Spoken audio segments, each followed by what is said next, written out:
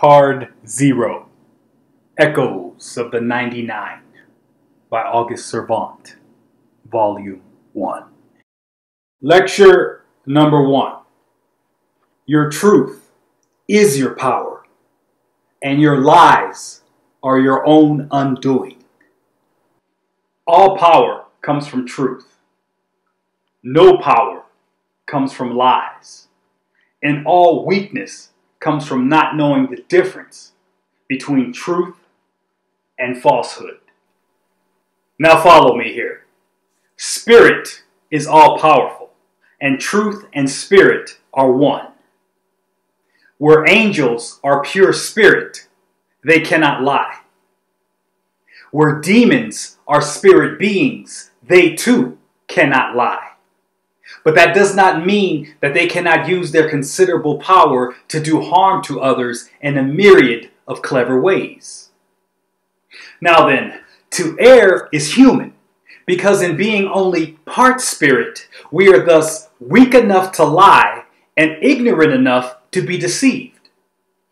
And where no human can make him or herself wise enough to become pure in spirit, they can, through the practice of truth, become worthy enough to be born again into a glorified body that is more spirit than flesh.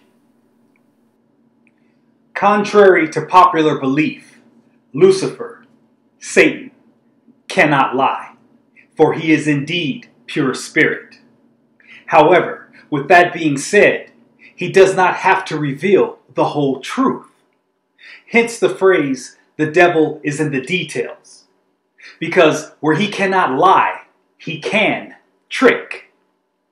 And although even in the practice of his deceptive ways, he is thereby diminished and can never be strong enough to stand before Jehovah God, he still retains a measure of power great enough to be held as the king of demons and a god among men.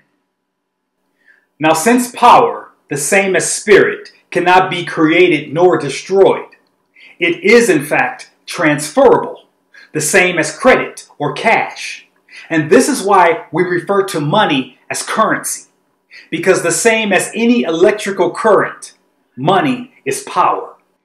And just like anyone can become more powerful among men in direct relation to their increase in riches and wealth, Satan becomes more powerfully endowed by deceiving man into trading him a measure of his or her spirit power.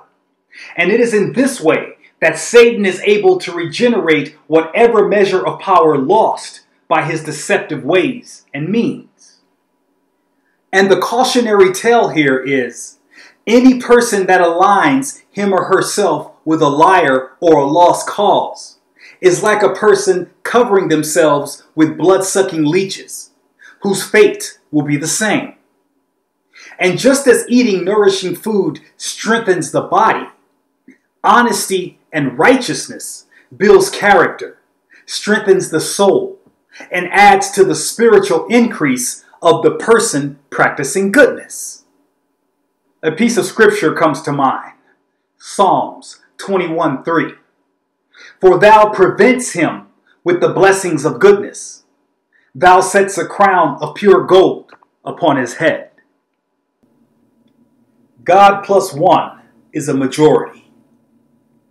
A person centered or rooted in truth is greater than the masses all lost in the lie. And it is in this context that I ask you to consider the following. There is a power that exists in singularity. And I honestly don't understand why anyone would willingly surrender their own free will to a collective that would only use them as a means to an end, which they themselves are not even privileged enough to know. And while I do understand that there is indeed power in numbers, even all the gods of the ages fell before Jehovah, the one true God. With the moral here being, if you have to stand by others, keep enough distance between you to see truth at all times. And the reason why this is so important is because truth is the ultimate power. the only true converter. And the proof of this is that Jehovah did not destroy the other gods. Instead, he possessed and then consumed them, bringing them back into the one. The proof is in the past. It is already well known that one person can move a nation if truth or God be on his or her side. But they must first stand firm within themselves, so rooted in principle or God's law that no group or individual can lead them astray. You see, before love, there must first be truth. For how will you know otherwise? How will you be able to discern the difference between the lie and the falsehood? Therefore, truth or God must come first in all things, if they are to not only endure, but also expand and grow. Ethics trumps etiquette. Because to err is indeed human, the following has to be said. It is never really about what you do, so much as the intent behind your actions. What do you mean? Example 1. Sometimes lies are necessary, but there is no such thing as a white lie, for the outcome either serves the greater good or it does not. Example 2. Sometimes the truth is not kind, but there is no such thing as a half-truth, for the path is either straight or not. With the moral here being, learn to embrace the fact that the mouth rarely speaks for the heart, because the heart cannot lie, and for some emotions, there simply are no words. Example, I told her, don't tell me what you think. It will benefit me more to know how you feel. Because whether said out of ignorance or not, words spoken in anger or sorrow are always the truest indicator as to what is in the speaker's heart. Furthermore, it would benefit anyone to pay more attention to what is felt, speaking to the feelings of others, than to what is spoken. For while our intelligence may vary, emotionally, we are equals. In him we are complete, lacking nothing. There is magic in the world, the same as there is darkness. And for all that lies in between, there is a portion in man designed to face it. With the moral here being, if God the Father truly is all things, then how can the Son be lesser or lacking?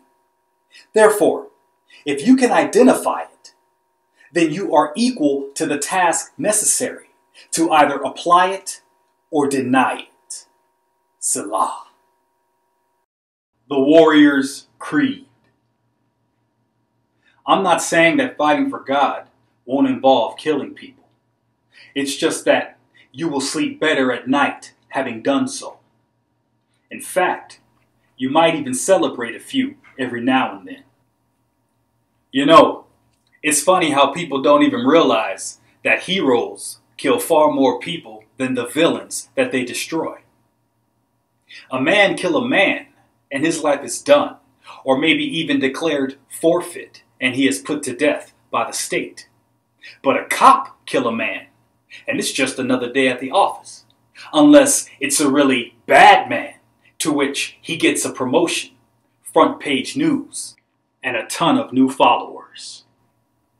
God is good, no doubt, but he is also the ultimate badass. And before you call this sentiment hypocritical, it is imperative you understand that it is not our deeds that make us great or condemn us. It is what we stand for, our principles, to be more specific. It's how we move. It's why we breathe. And it's what we take with us from this life into the next. My creed. We are only as good as our desire to serve, the same as we are only as strong as we need to be to push through the barriers that keep us from realizing our highest ideals. With the reasoning here being, behind our desire to serve and create is a force that I call righteous power. And this force is literally a wellspring of limitless energy, free to anyone willing to pay the cost of service to attain it. However, there is a catch wherein this power is not something that you take onto yourself. For if it were that easy, the greedy would have stolen it eons ago. You see, righteous power is a summoning that flows into anyone willing to utilize it towards the realization of a greater good so transformative that it can elevate the life experience of an entire nation overnight. And just as in the difference between a mighty river and a stagnant pond, you release this power by sharing it, or diminish it with every attempt to keep it all for yourself. Example, the woman in labor refusing to give birth out of a wanting desire to keep the child safe and with her forever, versus the woman who dutifully gives birth to a nation. Lastly, as I flex inwardly, preparing to launch myself forward into a world of chaos, competition, and strife, I do so armed and fortified in the firm understanding that my word is my strength, my character is my shield, my wisdom is my weapon, and my Lord God is my power. Proverbs 16:3. Commit thy works unto the Lord, and thy thoughts shall be established. Dialogue. What's it like to kill someone? I don't know. I generally don't hang around once the threat has stopped moving. It's never crossed my mind to stop and check for a pulse. But that's not what you wanted to hear, was it? Not exactly. Was it wrong of me to ask? No, because a good person would want to know beforehand. But a more prepared person would know the answer to the test before it was given. I don't know what that means. And pray that you never have to find out. But I'm a soldier, and we're at war. Do I really have a choice? Not if you want to survive. Okay, why are you making this conversation so hard? Because you need to understand that the dead don't die. They live on as ghosts to haunt us in our memories and dreams. Do I have your attention yet? Yes. Now go on and ask me again about the business of killing. What's it like to kill someone? It's different for everybody. But for me, it depends on how justified the kill. If it's a righteous taking of a life, then all you will feel is relief. If not, all men must die. God wields the hand of cruelty just as easily as he wields the hand of goodness. It's all God's work. But what about evil? What about it? Even the devil is an angel too. With the moral here being, you wrap your head around it any way you have to get past it. Because if you don't, then you would have been better off dying with the man you killed. And on that note, are you saved? Okay, I need to hear you say that this is not protocol. Otherwise, everything they taught us was a lie. Listen, the rules exist for those who need guidance. I know what I'm doing. Besides, you can't teach someone how to feel. Isn't that why you came to me in the first place, soldier? God. 1. God will do for us only what he can do through us. 2. God don't need our help, so don't fight for him. Love for him. 3. God is an immutable presence that can never be erased because there will always be something there to remind the observer. I submit to you. Be worthy.